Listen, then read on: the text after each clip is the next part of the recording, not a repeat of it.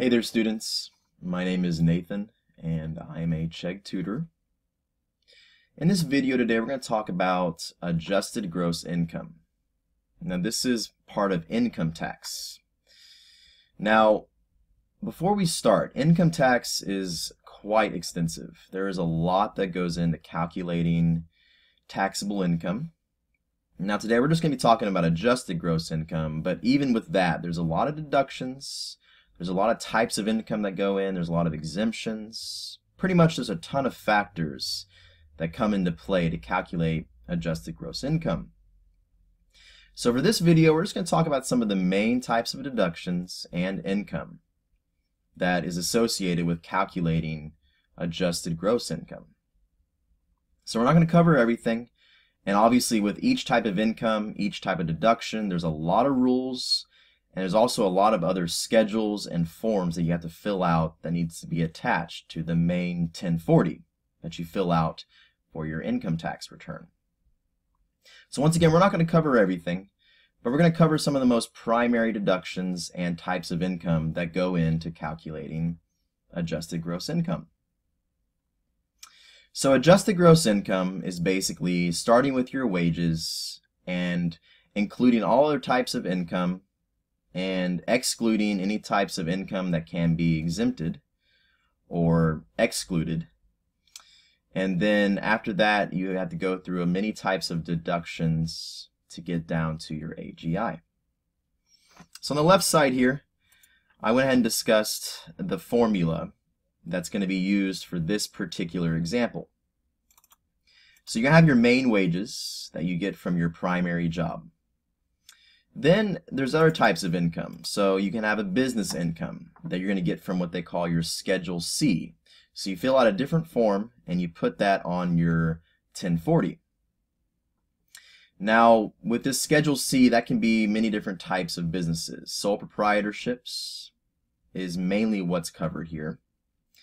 Now what a lot of you may be experiencing is you receive a 1099 because you're an independent contractor. That would also go on your Schedule C. So some of the big types of 1099 jobs there are today are Uber, Lyft, Airbnb, Thumbtack. It's what they call the gig economy. So a lot of people are starting these independent contracting jobs where they cover a lot of their own expenses and you're not really employed by anyone. So if you are part of either Uber, Lyft, Airbnb, you would fill out a Schedule C and that income would go on your 1040. Now you have income associated with those jobs, but there's also types of expenses that you can use to offset your income. Again, we're not going to get too much into those types of expenses, but they're qualified expenses that can offset that income that will hopefully reduce your taxes. There's also other types of income like interest from state and local bonds. If you invest in those and you earn interest on it, that interest is tax exempt, so you don't have to include it in your income. Then you get your gross wages after that. Now once again, there's a lot of other types of income that go into this to get to your gross wages, but again, we're not going to cover all of it. I'm just going to cover those two types. Then you have your deductions, what they call for AGI. Now, for AGI means deductions that will contribute to calculating your AGI. For AGI. Here's a few different types. If you pay any kind of alimony, if you have any type of educator expenses, moving expenses, student loan interest, and tuition and fees. Now, there's a lot of other types of deductions as well, but see, these are some of the main types that may actually apply to your life. So from here, after you go ahead and take those deductions for AGI, we get to our adjusted gross income. Now, if you want to know other types of deductions for AGI, other types of income, just go look at a 1040 form when you're filling it out for your tax return. They list a lot of other different types of income and deductions for AGI. But once again, for this video, I'm just focusing on these types. So this is the basic formula here to calculating AGI. Let's go ahead and look at a little problem on the right side and we can go ahead and apply our knowledge. So on April 1st, 2016, Sarah decided to complete her tax return using a 1040. She gets 25 grand in wages from her W-2 for her teaching job, and also $10,000 from driving for Uber and renting out her apartment using Airbnb. Qualified expenses related with Uber and Airbnb amounted to 2 grand. So those are expenses that are qualified that you can actually use to offset your Uber and Airbnb income. And again, that goes on your Schedule C. You fill that out and you attach it to your 1040. Now, she's also has qualified moving expenses from her employer that are unreimbursed for $400. Now, if they're reimbursed, you can't deduct them because you receive that back in income. But if they're unreimbursed, that means that you paid out of pocket and the IRS will allow you to deduct that.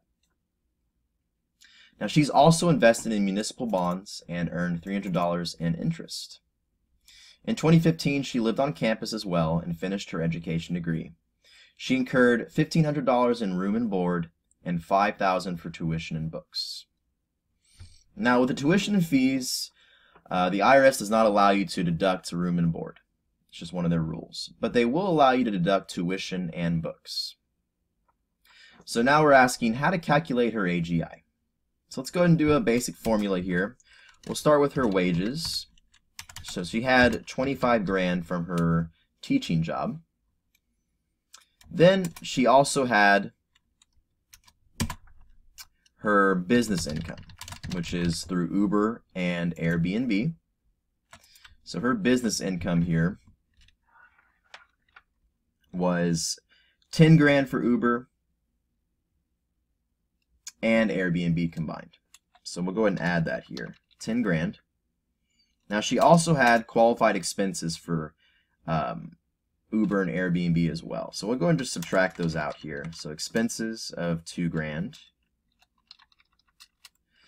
Then we also had this interest through her investments in municipal bonds. So we'll say interest from bonds, which is going to be $300.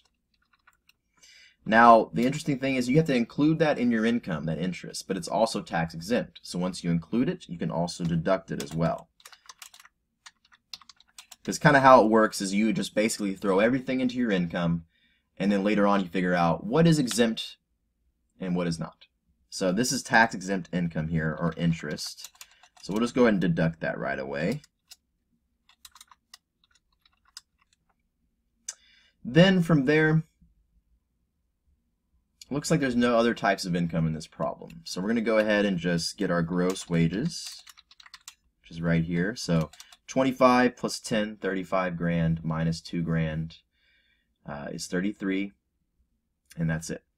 Because that's a wash here for the $300 and $300. So she should have $33,000 in gross wages.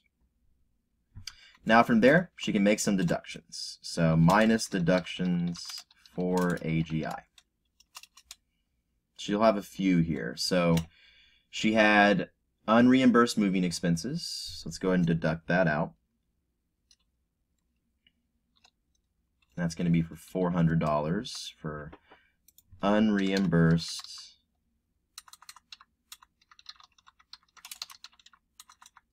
moving expenses. And one thing I didn't include up here, let's just assume that she also has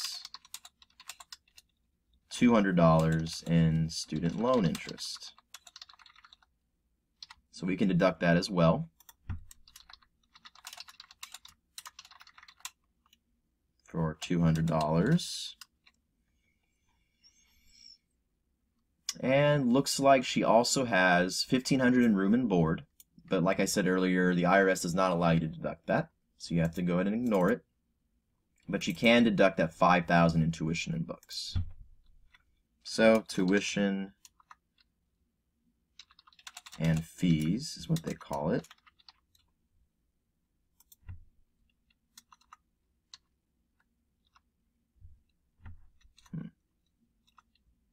There we go. For 5 grand.